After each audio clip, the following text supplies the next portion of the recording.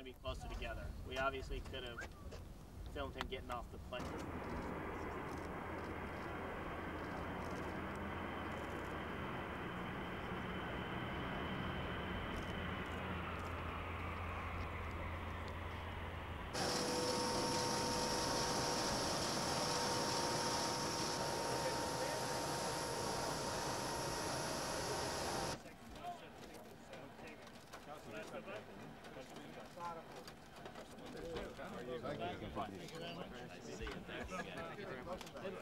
Great work.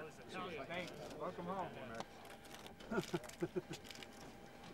This may never happen to you in the rest of your life. Na, geh doch mal da hinten weg, das ist doch so. Yeah, well, I put it on. You bet he did a great job. So if you will please stand in place, and if you can make maybe on the United States, with senior leadership in your change.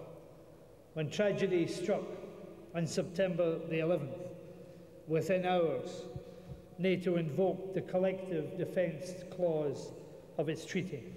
And America's allies, all of them made it clear that this commitment applies on both sides of the Atlantic, to the territory of the United States as well as to the territory of Europe. In this alliance, words mean what they say. So NATO nations backed up these words with concrete actions.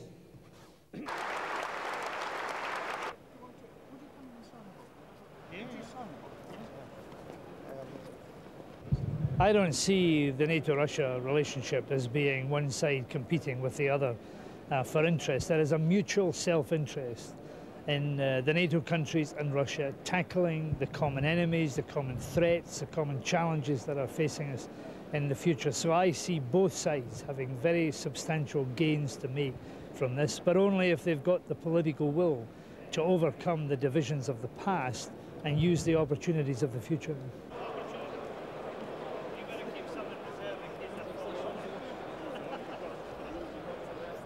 One of the things that NATO and Russia will have to do together is get a common threat assessment, try and work out where these enemies and new threats are coming from and how we're going to deal with them before the threats deal with us. So if there are countries or groups getting weapons of mass destruction, nuclear weapons, chemical, biological weapons, radiological weapons, then they pose a threat to Moscow just as much as they pose a threat to Paris and New York.